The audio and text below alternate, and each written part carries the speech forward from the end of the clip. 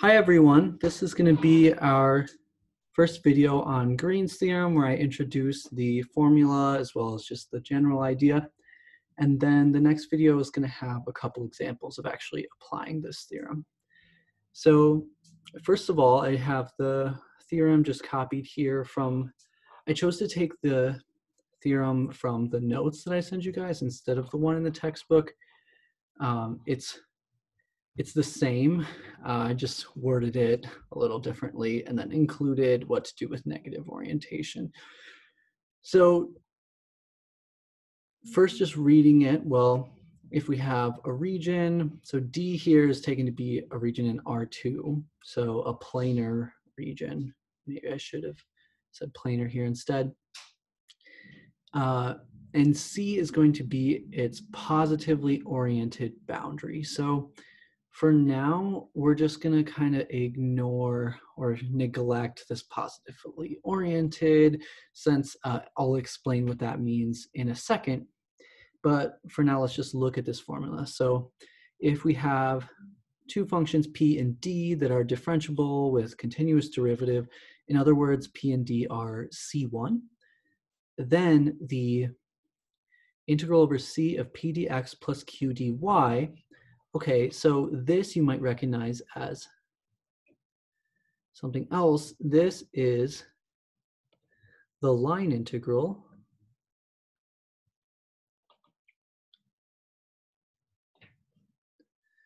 over c of f dot ds, where f is given by p as its first component and q as its second component. So this is a line integral. Okay, so we can take line integrals of this form, p dx plus q dy, and instead rewrite them now as a double integral over d. So now this is just a double integral of a region in R2. So this is not a surface integral, right? This is just plain old double integral that we did back in chapter 5. So we can take a line integral and instead write it as a pretty simple double integral. All we have to do is take the partial derivatives of q and p and subtract them in this specific way. So, and then if c is negatively oriented, we just multiply by -1. Again, we'll talk about orientation in a second. So why is this formula useful? So this is probably, well, it's like a corollary of Stokes' theorem, which we'll be covering in the next section. And Stokes' theorem, we're going to see, is actually probably one of the most powerful results in calculus. So this formula is really great, well, just by itself, and of course it is part of Stokes' theorem, which I'm telling you is this awesome result. So why is this great? Well, on the left, we're computing a line integral. And in order to compute line integrals, unless we can apply the fundamental theorem of line integrals, so if we're integrating a gradient vector field, unless we're in that case, the only way we know how to compute line integrals is via parametrization. So on the left side of this equation, we certainly have to parameterize C, unless it's a gradient vector field, but let's ignore that case.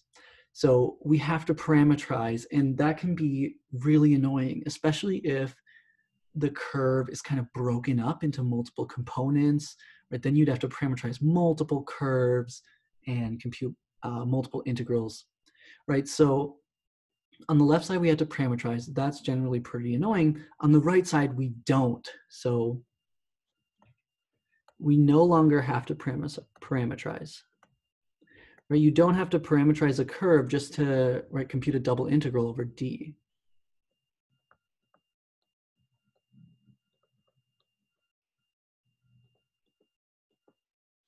So that's just by itself is pretty awesome, right? That saves us a lot of time, a lot of computation, that we don't have to parameterize that curve. We just have to set up the bounds for double integration over some region D. And especially if that region D is X simple or Y simple, right, this is going to make it much easier because you just have a single double integral.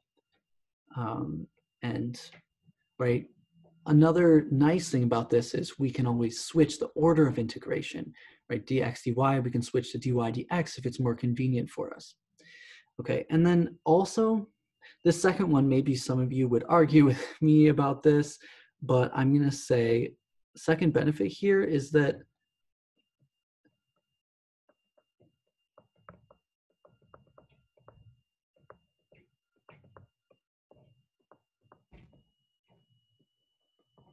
double integrals are easy. So again, some of you might argue with me on this, but by easy, I don't mean that like everybody should be getting them right all the time, but right, integration is something we have a lot of practice with, right? Double integrals, you can just treat them one by one as single integrals, and single integrals are something you have tons of practice with, not only from Calc 2, but also just doing a bunch of integrals in this course. So integration is something that we are really familiar with. We have lots of tools. And if necessary, we have even another thing, we have the change of variable formula. So if instead of integrating dx dy, we want to maybe switch to polar coordinates or do some other change of variables like a parallelogram rule, then we can do that, okay? The parameterization, right, of a line integral, it doesn't give us that much freedom. Sure, there are lots of different parameterizations of the curve maybe that you could use, but we have a lot more freedom when just computing a double integral. Okay, so that's why this formula is just amazing. It's gonna save us a lot of time just in general. So now let's talk about what we mean by positively oriented. And then we'll finish up this video, move on to the next one with some examples. So this picture is taken straight from the textbook. So, right, we have this little guy that is maybe on a golf course, and he's walking around the hole there. And the region D is this ellipse, and C is its boundary. So when I say the boundary of a region, hopefully this agrees with your intuition that, you know, this line here going around the side of D, you know, that's the boundary. Okay, so C is the boundary of D, and how it's oriented right now, this arrow here, the guy that's walking along C in its direction, right? The region is on his left, and that's what we're going to call positive orientation. So positive orientation in general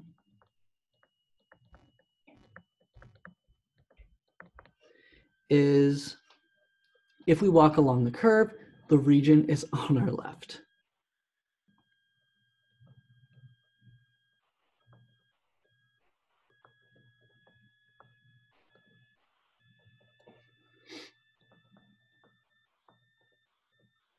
So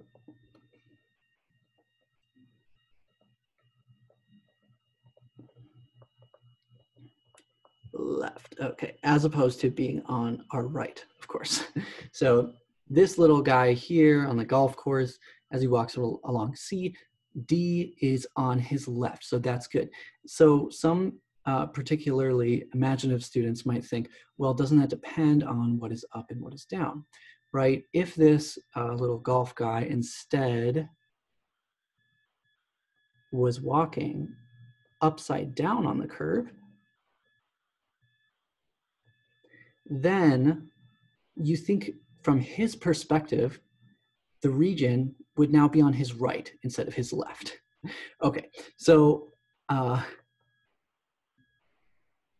basically how we fix that is don't walk upside down. So you want to think of it like, right, these are all planar curves that we're going to be dealing with. So you're going to be able to draw these curves realistically on like your piece of paper or right on a computer screen. So if you were to quite literally, so maybe you have a really large piece of paper, then you could quite literally put it on the ground and walk along the curve, right? If you drew the curve really big on a big piece of paper, you could actually walk on it. And that is the orientation we want. So if you were to actually walk on the paper that way along the curve, the region should be on your left, right? So you're not going to flip the paper over and walk on the back side of the curve, right? That doesn't make sense. So just make sure you're walking in the right side, right? Up is going to be the up that you think it is when we talk about this positive orientation. Okay, so right, of course, if you walk along the curve and it's on your right, that's what we call the negative orientation. And how we deal with that is, well, if C is negatively oriented, we just multiply by a -1. So maybe you could take this as partial py minus partial qx instead of partial qx minus partial py. Okay, and just one quick thing before we end this video. Some people might think that, oh, the region being on your left, well, that just means that the curve is traversing counterclockwise. But that's not always the case. And in fact, in one of the examples, we're going to be looking at a curve. Okay, I don't have it here yet, but we're going to be looking at a curve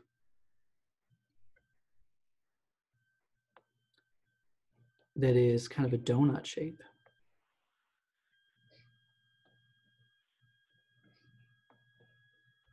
And right, we care about what's inside. So our region D is like like the actual donut. It has a hole in it here. So this curve on the inside here is still positively oriented, even though it's going clockwise, right? Because if you were to put this on the ground and walk along this curve, the region D is still on your left. It's not on your right, right? Even though it's going clockwise. So positive orientation doesn't always mean counterclockwise. If you have a hole in your region, clockwise could end up being positive orientation.